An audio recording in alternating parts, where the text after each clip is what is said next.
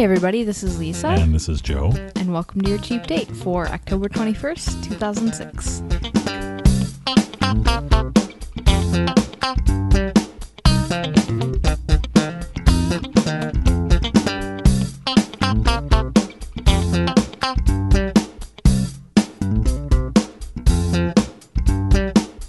That's Cheap Date, the show that asks the question.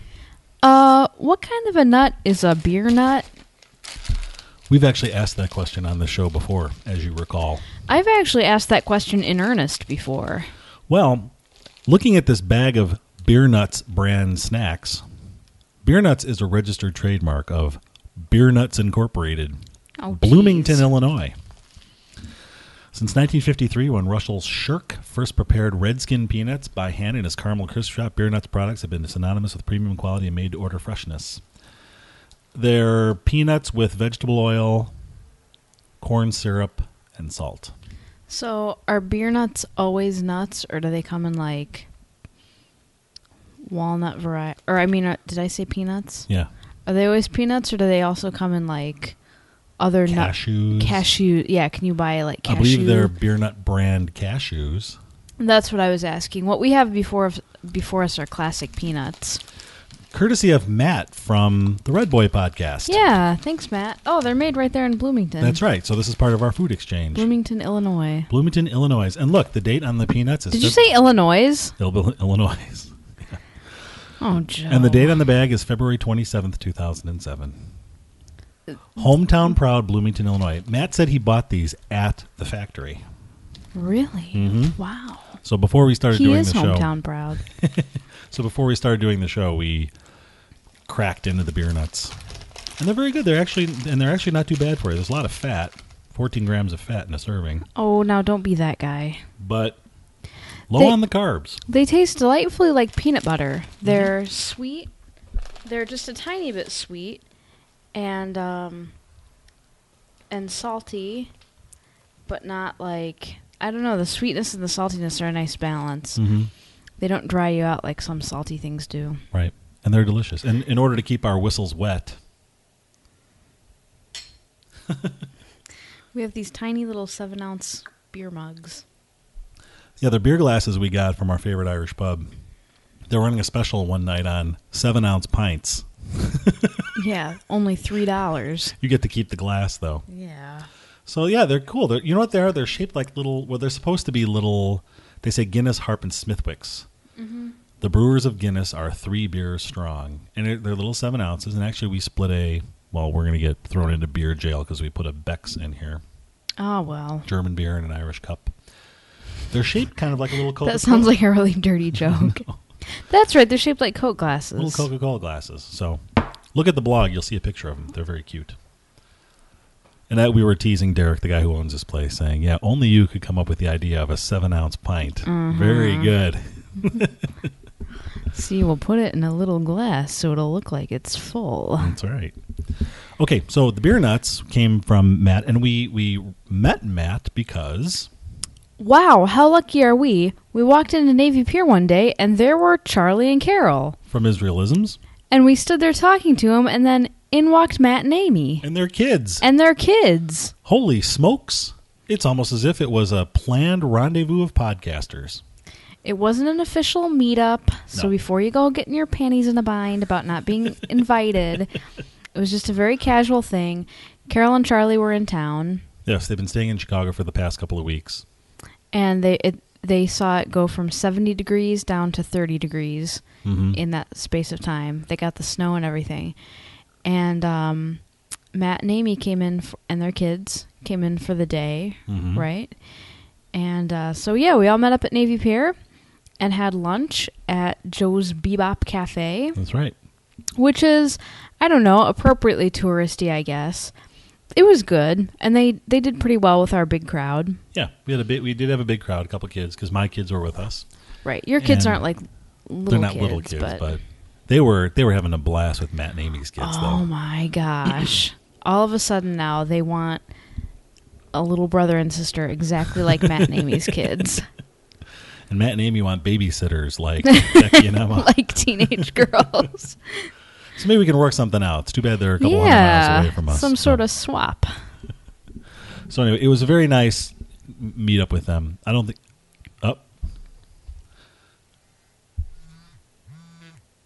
Speak of the devils. Speak of the devils. Hello. Hey, what's up?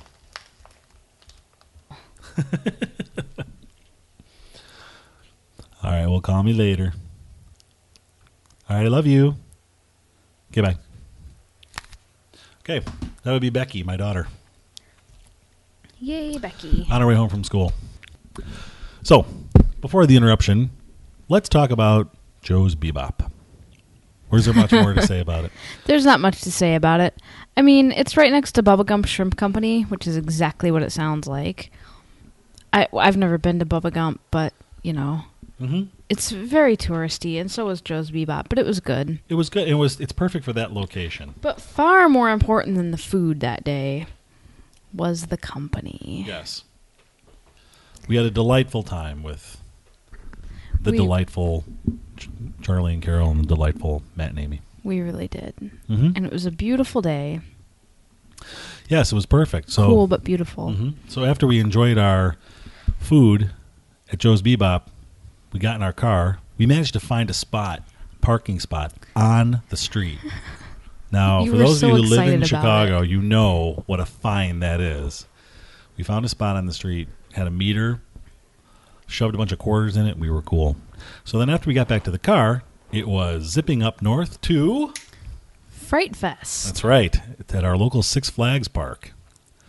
Six Flags Great America, although I think they just call it Six Flags now. I just call it Six Flags. I would call it Great America. I remember when it was Marriott's Great America, but that's... No sense bringing the Civil War into this. Oh, that was a couple episodes ago. Never mind. The thing is, usually if you're talking about a Six Flags, you're talking about the nearest one. Correct. I'm not talking about Six Flags in Ohio. Right. So, what do we want to talk about Fright Fest? The idea, it's brilliant marketing on the part of the people who run this place. It really is. Instead of closing the theme park, and this is a theme park. Is it a theme park or an amusement park? Theme park. It's a theme park and water park. Well, the water park part was closed, of course, but complete with amazing rides. I mean, this is no Indiana Beach. This is a full-on Six Flags experience. Oh, yeah. But instead of closing it at Labor Day, when the kids go back to school, they keep it open weekends in October, only they retool it as Fright Fest. Now, this retooling is not complicated. A couple of the rides... They kind of rebrand, like they changed Viper to Snakes on a Train. Oh, did they? Yeah. Oh, I missed that. They add some scary stuff to the demon. The Raging Bull was called the... no, it wasn't the Raging Bull. There was another one they changed the name of it. Yeah, there were a couple things that were normally just good time rides that they added some sort of scary twist to. Yeah, the demon they just had dressed up. They had like smoke machines going around the side. Yeah, no. Demon. And then they have some haunted houses, which we did not go through. We're a bunch of chickens. It was surprisingly packed. I mean, it was a beautiful day, like Lisa said, but it was totally packed. But by the time we left at 10... Well, so anyway, when you wouldn't normally think of going to an amusement park or a theme park in October...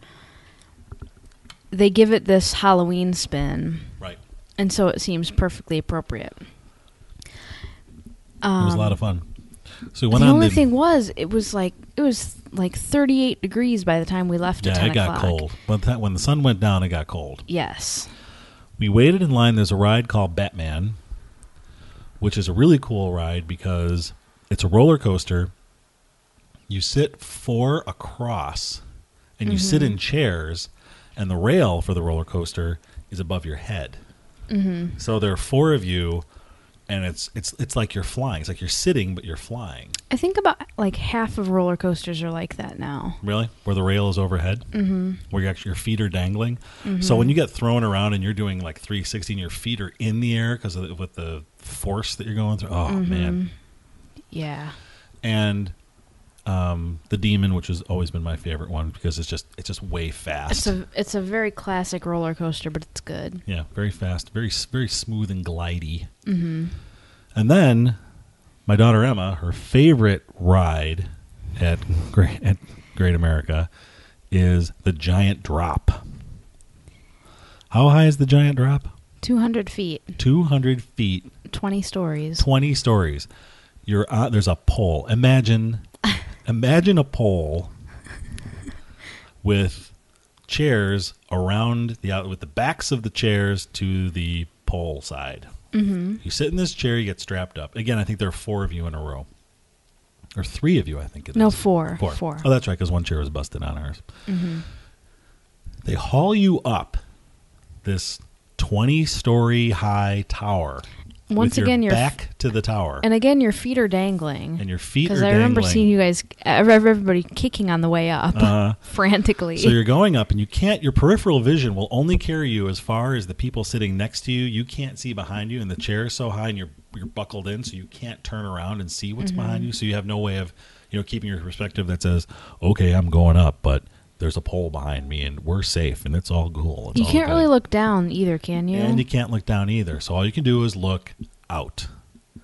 So you're going up, and you're thinking, okay, this is kind of cool, because you're like, okay, this is cool. This is high. And then all of a sudden you hit that point where it's like... That's about halfway up. And you're higher than a human being really should be. Unencumbered by or not enclosed in some sort of vehicle. Be it an airplane or something. Yes. Or inside the safety of a restaurant or something like that.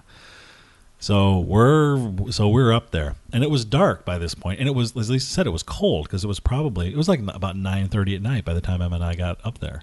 Yes. And the ride up takes how long?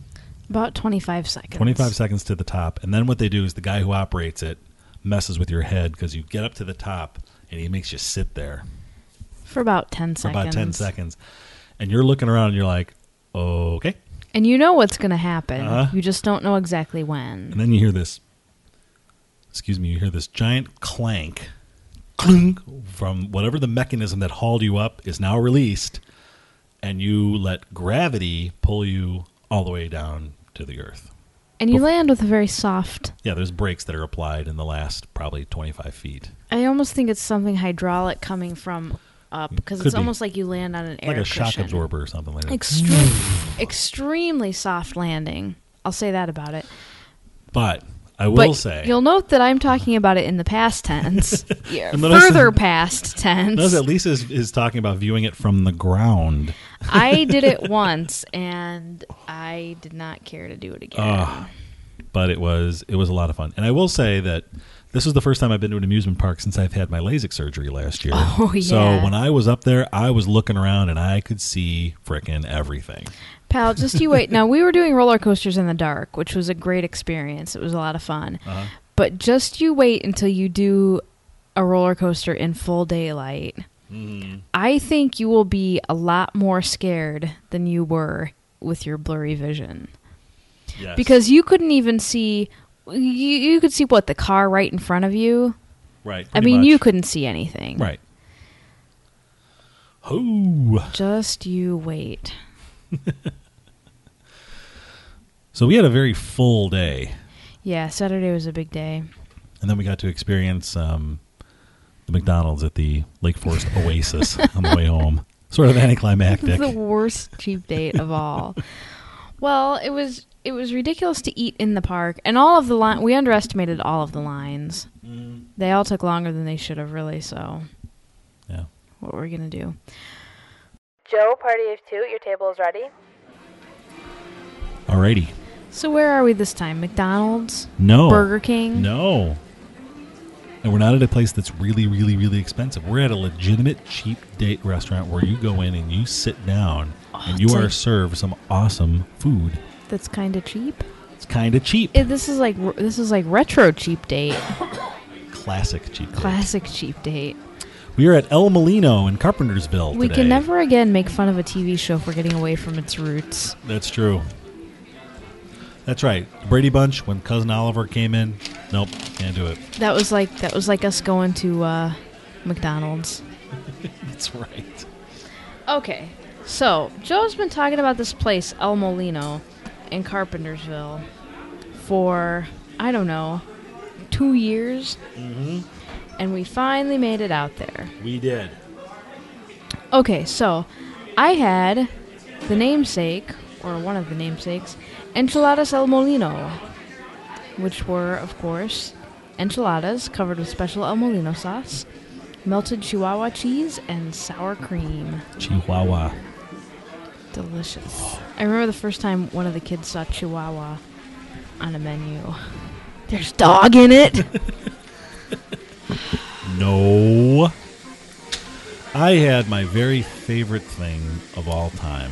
And it's right next to the thing I had. Right, and it's probably... I dare say that this is probably my absolute favorite dish I have ever had in a Mexican restaurant. Whoa. And that is it says like a the lot. best thing you've ever eaten? Because since we started doing... Well, that's your line. Since we started doing Cheap Date, we've gone to, what, like 8 Mexican restaurants or something like that? Because Mexican food is generally cheap, especially around here. And tasty. I had the enchiladas huastequeñas. Now, how are those different from the enchiladas El Molino? Well, here's the story. It's primarily, you had the special El Molino sauce and cheese.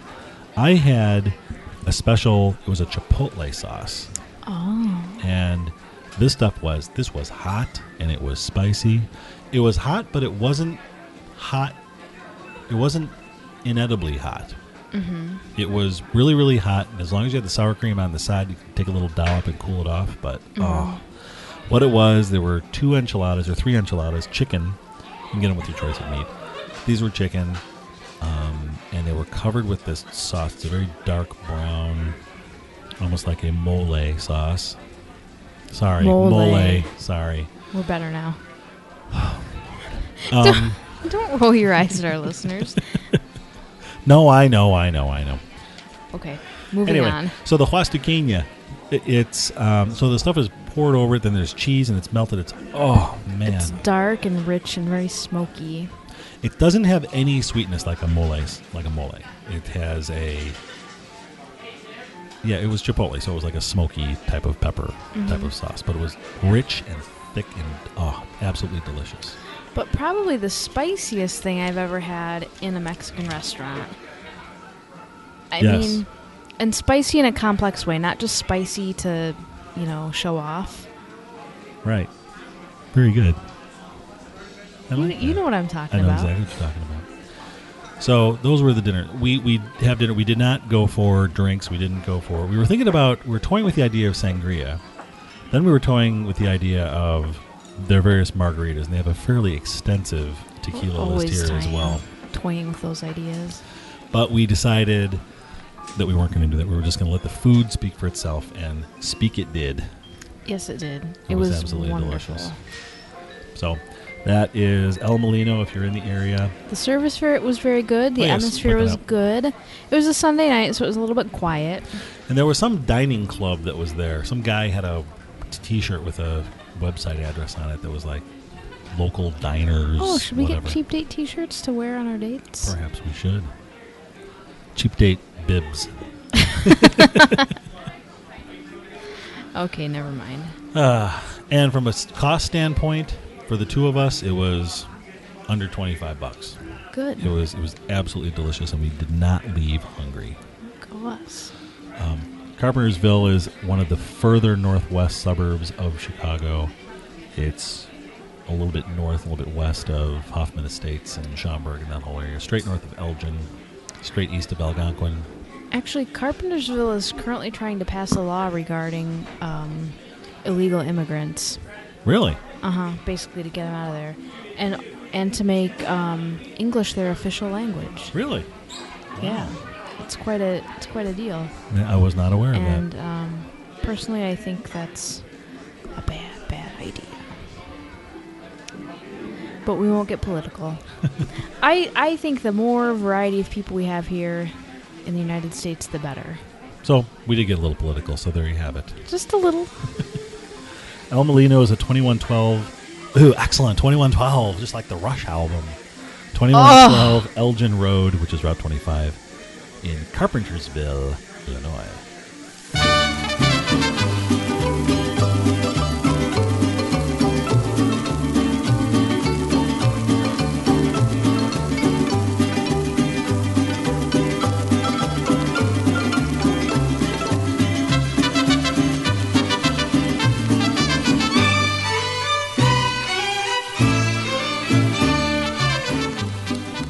Alrighty, we're back. I don't think they knew we were gone. Oh, well, we were just sort of sitting by while the music was playing. Oh, dancing around to mariachi music. Dancing merrily. We are awesome dancers, by the way. We are. Let it be known. Never let it be... We had some feedback that I wanted to share with the rest of the world. And I'm sure you wanted to share it as well. Of course. The first was a voicemail that came from a guy who identified himself as Hot Sauce Lover from Austin, Texas. He talked about Amy's Ice Cream, which we mentioned on our the ice cream show after, or the show after the ice cream show. Shelley from Shelley's podcast had emailed us and told us all about Amy's. Shelley and Hot Sauce Lover are neighbors. Are they? They're both from Austin. Oh, okay. Well, I thought maybe you knew something that I didn't. That's cool. And then he also mentioned a place called Angie's Restaurant, which is at 7th and I-35. They have exceptional hot sauce, and he said make sure that you keep a glass of milk or something nearby. Water, probably. For the heat. And he referred to, the service as wonderful. He says it's just a great place. So another place for us to try when we're down in Austin. Quite a Mexican restaurant from what he says. Yes. And what he said is they'll bring you the chips and salsa first, and you'll be tempted to dig in, but wait until you have a glass of water. Right. And boy, have I been that guy at the Mexican restaurant. Chips and salsa. Water.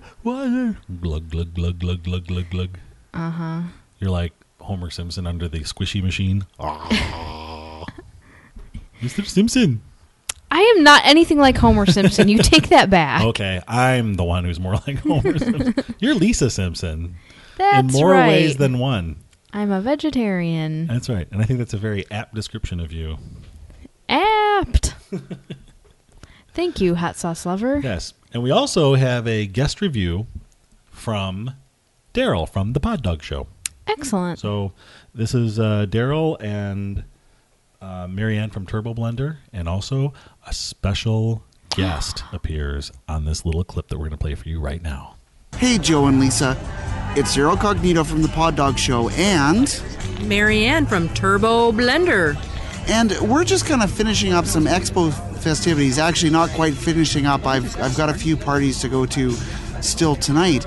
But we're at a place called the Yard House. Now, you may not be able to use the audio because of the ambient music in the background. But hey, the FCC's not listening. Now, I was going to do a full meal review, but you know what? The expo has literally worn us out. But I thought I'd tell you a little bit about the beer. They've got roughly 472,000 beers on tap in this Yard House, and amazing. So I ordered the Lost Coast Amber Wheat, and it's got a really nice color to it, a little murky, but the flavor is wonderful. The apricot is very, very subtle. Oh, and it's just a very refreshing beer after spending 12 hours hanging out with podcasters. So now I'm going to pass the mic over to Marianne, and she's going to tell us what beer she's drinking. Are you inferring that I'm a cheap date? I'm drinking a German beer, and it's, pardon my German, Erdinger Heftraub Weiss, and it's a wheat beer. I have a big wedge of lemon floating around in it, and it is absolutely one of the very best wheat beers I've ever tasted. Excellent. And I've tasted quite a few. Excellent. So one more time for the cheap date. We've just ordered a couple more beers. Now, Marianne, what did you order? I forget. No, okay. I'm kidding. I do remember. This is a Portland something honey. I wish you'd left our menus. Yeah. Portland honey beer. Okay, now I tried that beer and compared it to the one you had before, and it's very good, but it is a cleaner beer. You can see through it, and to me it has a very mid-afternoon, summertime feel to it. Right. Whereas your wheat ale had more of a evening feel to it. This is the kind of beer that you would have after you mowed the lawn. Yes. And before you've really started your drinking for the day. Yes. It's a pre-drinking beer. Non-filling. Yeah. Mm-hmm. Yeah. Now, I ordered something called the Arrogant Bastard. Now, just in case you need this, Joe, the Arrogant Beep. And unfortunately, it is a very dark beer, which is really delicious, but does not fit the climate or the food I've ordered. So that does kind of suck, but you have to... Oh, I mean, really, can Daryl Cognito not order something called the Arrogant Bastard? I mean, think about it. And I'm the cheapskate. Oh, there's water. And here you go, Lisa and Joel. How about a bit of an exclusive? She's only ever appeared on one or two other shows. The Better Point 5 from the Pod Dog Show. Why don't you tell us what you're drinking? I'm drinking a big old vat of water. And now that's a cheap date. Listen, guys, love the show. Talk to you soon. Okay, so thank you, Daryl and Marianne and the Better Point 5. Rarely heard in the podosphere. Yes. Oh, God, I hate that word. Joseph! I'm seriously, can I just go on record as saying I never liked blogosphere when people were using that. And then now it's podosphere. Podosphere, it makes it sound like it's outer space and we're all in these little... You know what? You get your butt out to the information superhighway. Yeah, I got your on-ramp to the superhighway right here, pal. Right here, pal. The information superhighway. So anyway, so that's a story. That's that. What else do we have? Oh, we have one other piece of information to share with people now, don't we? Yes. We do. Our next show, which will be released next Saturday, a week from today, or whenever you're listening to this. The right. Saturday about, you know what I'm talking about. I don't need to get into... We'll put it in the show notes. We'll clear it all up for you.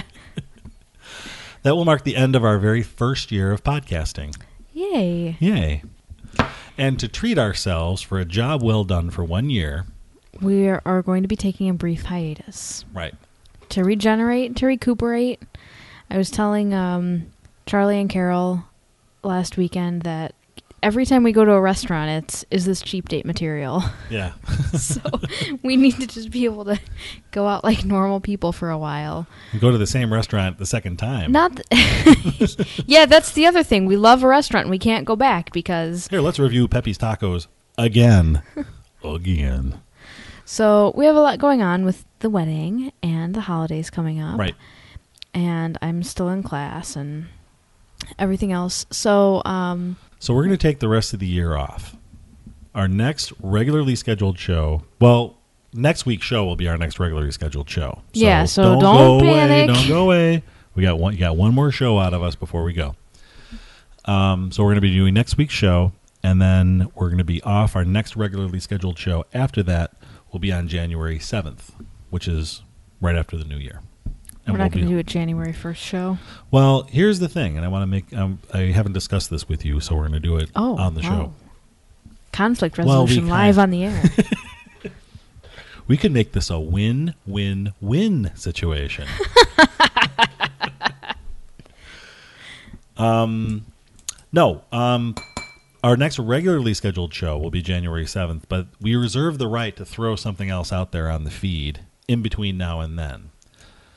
Because I had some ideas for some things that the kids might want to do, and the holidays always brings up various food things. So the advice that we have for you listeners is do not remove us from your podcatcher or your iTunes. Nothing's going to be going away. Nothing's going to be changing. We're just not going to be doing any new shows until January. But we reserve the right to throw various things out there between now and January. Right. It's just not going to be a regularly scheduled, fun-filled, standard format cheap date show like you've all come to know and love. So stay tuned. I understand some of our listeners are behind a few shows and need to catch up. Right. So by the time they hear this, they're going to be like, what? And we'll be gone. Well, we're not going to be gone. No, but that'll give you some time to catch up or some time to spend your half hour a week doing something else. More productive. But we will be. Oh, and by the way, we do have some food exchanges that are in the air right now, particularly with Shelley from Shelley's podcast, Jen from the Dinky Cast, and also listener Janny from Canada.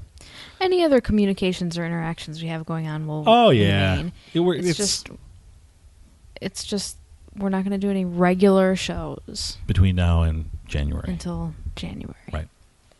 But and then we'll be back in full force and refreshed, energized. So anyway, so be sure to tune in next week, because next week is going to be a regular show. All right, I think we beat that horse into the ground. I think we've said more than But if enough. people want to get a hold of us, Lisa, how would they do that? Well, they can email us. Really? Our email address is dish@cheapdateshow.com. Yeah. Or they can come to cheapdateshow.com, the website, and enter a comment. We've had some complaints, actually, about... we have that little verifier thing with comments where you have to type in the letters and numbers. Yeah. Sometimes you type in exactly what it says and it insists that you didn't. Don't take it personally. Just email us. Yeah, and we've had people do that, so thank you for doing that. Yeah. It's even done that to me, and I hate it. Right. And there's a listener hotline, too. Yeah, you can leave us a voicemail, as Hot Sauce Lover did, at 206-203-DATE. Or What if I have a phone that if doesn't you have don't the know if you're not fluent in texting, that's 206-203-3283. Okay. Thank you, sweetie. Thank you. Okay. Had a blast. Yeah. We should do this again sometime. Okay. Maybe next week. Okay. Okay. Good night. Good night. ¿Qué pasó? ¿Qué pasó? Radio Bemba relató.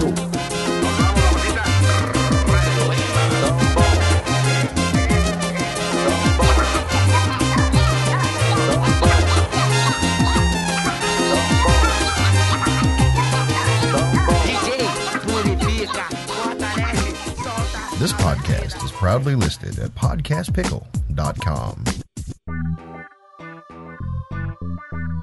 That's amazing. That's fantastic. What do you think? I think it stinks. Of course it stinks, but it's a start. We're cooking here. This is a stew, a gumbo, a jambalaya, if you will. We're just jamming.